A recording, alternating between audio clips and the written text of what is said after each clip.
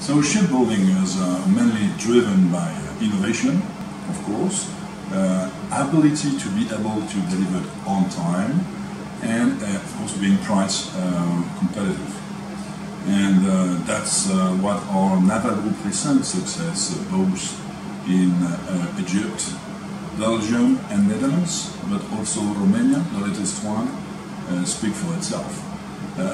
When you look at India, it's very impressive to see the development of the public shipyard, which are able to build extremely complex ship in time and at a competitive price. And what we see is that the private yards are also following that trend.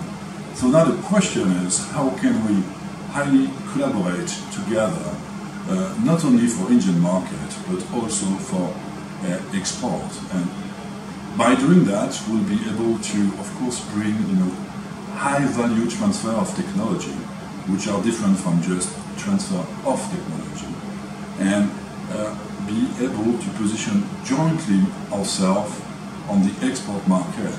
And our CEO was there this week, and that's one of the main messages he has been conveyed to some important Indian authorities.